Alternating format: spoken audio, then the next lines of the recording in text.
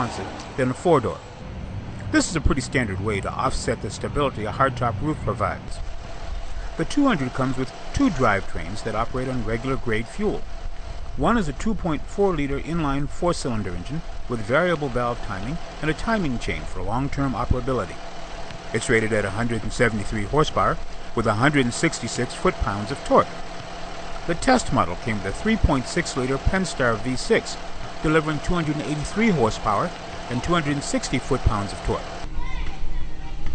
Both engines are tied to a 6-speed automatic front-wheel drive transmission and deliver about the same fuel economy. But when we looked hard at features, fit, and finish is where the disappointment set in.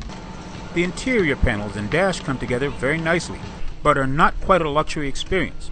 A simple thing for front seat passengers, a lumbar control, was conspicuous by its absence.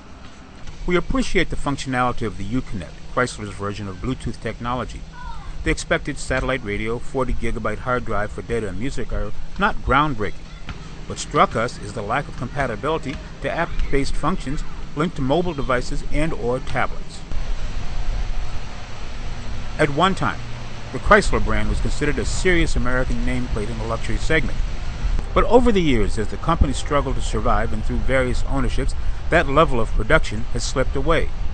We can only hope that the current management can find a way to bring back the panache and style to the brand. This is Greg Morrison.